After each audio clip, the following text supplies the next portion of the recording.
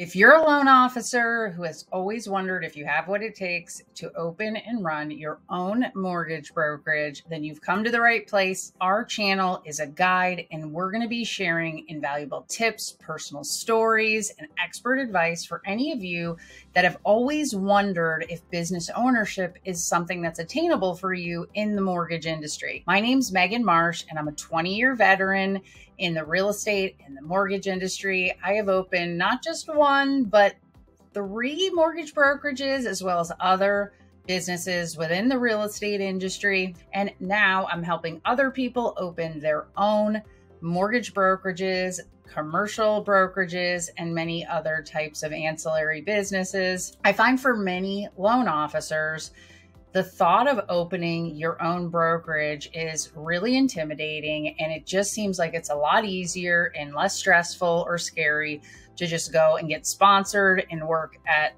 a different company. The reason is because there's just been a lot of leaders in the mortgage space, owners, managers, who have really started pushing out misconceptions on things that I don't think they even really 100% know if they're true or not. Things like you're going to make less money, you're going to lose control of the loan process, you're going to get stuck in operations and doing HR, and your business is going to suffer because of it.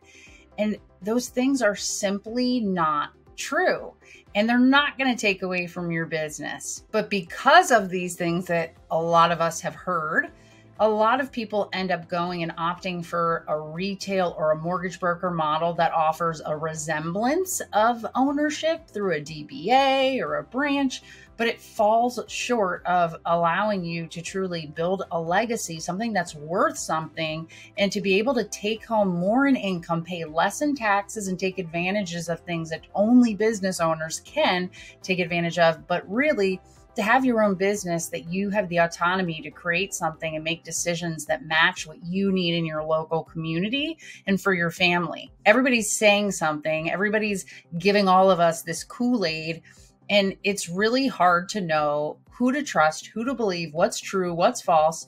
So my goal is on this channel is to really give you unbiased advice, show you behind the scenes in my office, in my studio, how we run the business, what it takes, the types of activities you have to do, what you need to delegate, hire for.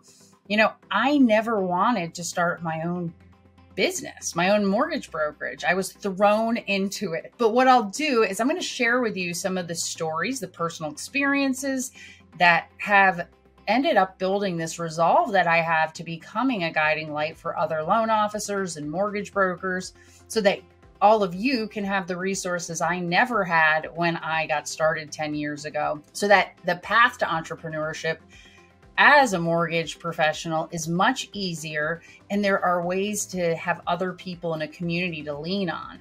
I want to debunk all the things that people have said that truly don't know, so that you have more support and you have other people that are going through the same things and wondering and asking yourself the same things that they are, and just feel more confident in your decision to move forward and own your own business, since you've already built your own book of business within someone else's company right now. And it's a step in the right direction, and it's a step towards freedom, wealth creation, and a life outside of what I call like the normal mortgage confines that a lot of people in our industry stay within. So on this channel, I'm going to be talking about a number of things, and I'm going to start really digging deeper for all of you so you can navigate that road to independence. We'll talk more about licensing and compliance, which we haven't covered yet. We're going to talk about managing finances as a mortgage broker and how you look at P&Ls. How do you know if you're profitable?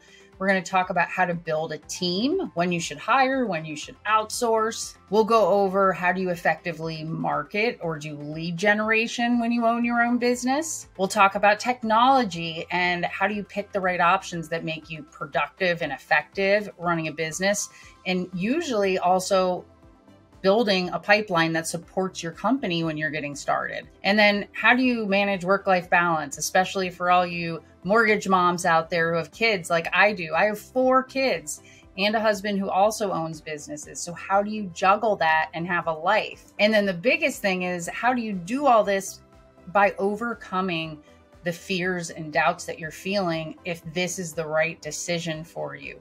I feel like I was lucky because I got thrown into it and didn't have a moment to think about being scared, and I just had to act. But for all of you, when you have time to think, gosh, it's the most dangerous thing. One thing I will not do though is I won't sugarcoat it. I won't sugarcoat things or tell you it's easy when it's hard, because it can be really hard at times, but so can everything. I've never met a loan officer who has made the switch over into owning their own brokerage and have had them say to me, I wish I didn't do this. Instead, almost all of them say, I wish I had done this sooner. Or a lot of them will say is, I wish I had had more support. I wish I had had someone guiding me. I wish I had mentorship or, something to step into. And so that is exactly what I did 3 years ago after hearing that over and over again. Is I literally took our business, flipped it upside down so that I was able to start supporting other loan officers who wanted to become their own business owner and own a mortgage brokerage. It's to today where we're building a community of independent mortgage brokers who own their own businesses, but they collaborate, they do cost sharing, they rely on each other.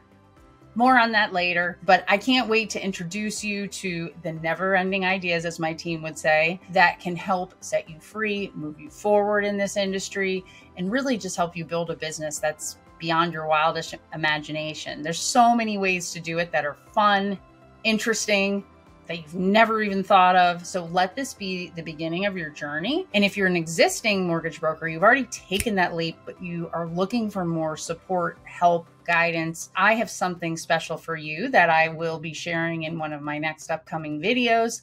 So make sure that you subscribe, hit that bell so you get notified when we start releasing our next few videos, where we're going to start digging deeper into what it's like and what you need to do and how you can be a successful mortgage broker. See you guys next time.